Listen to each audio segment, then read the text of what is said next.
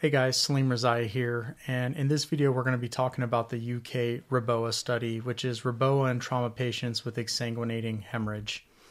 So this was published in JAMA just this past year. Emergency Department Resuscitative Endovascular Balloon Occlusion of the Aorta in Trauma Patients with Exsanguinating Hemorrhage, the UK REBOA Randomized Clinical Trial. I have the PubMed ID number for you at the bottom of the slide screen in case you want to pull the paper for yourself.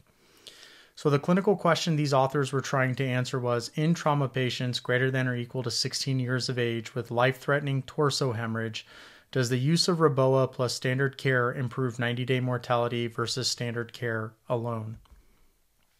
So here's what they did. This was a multi-center, open-label, randomized clinical trial. And REBOA was basically defined as inflation of the balloon in zone 1, which is the descending aorta, or zone 3, which is above the aortic bifurcation. And then standard care was all the things that kind of come along with that: intubation, blood product transfusion, tourniquet application, operative or endovascular hemorrhage control. So the two arms were REBOA plus standard care or just standard care alone. The primary outcome was 90-day mortality. Secondary outcomes of note were mortality at 24 hours, 6 hours, 3 hours, complications, and blood product use. They planned for 120 patients, but the trial got stopped early. 90 patients ended up getting randomized. REBOA plus standard care was 46 patients, and standard care alone was 44 patients. Baseline characteristics of the patients: blunt trauma was the majority of patients, 97%. 23%, almost 1/4, had pre-hospital CPR. All patients included in this study were tachycardic and hypotensive in the pre-hospital setting.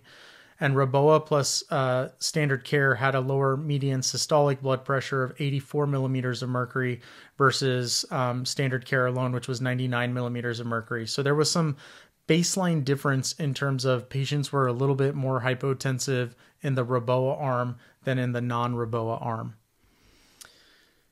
So here's the treatment stuff that's important to know. So in the REBOA plus standard care group, only 19 patients of the 40-some that they had enrolled actually had balloon inflation.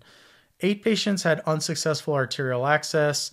Of the ones that got inflated, zone 1 inflation was 53%, zone 3 inflation was 47%, and the mean time from ED arrival to balloon inflation was about 32 minutes.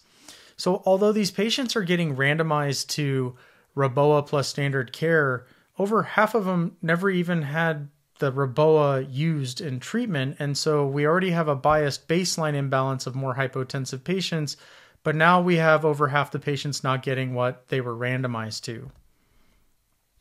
The primary outcome of 90-day mortality, REBOA plus standard care was 54%, standard care alone was 42%.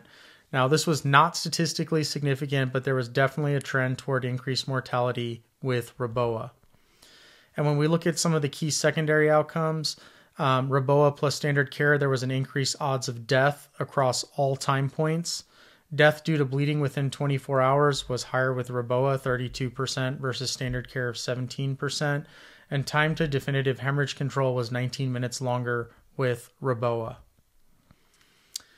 So this was really protracted treatment when you look at the study and you dive into the granular details. There was an extended pre-hospital transit time of median of 90 minutes.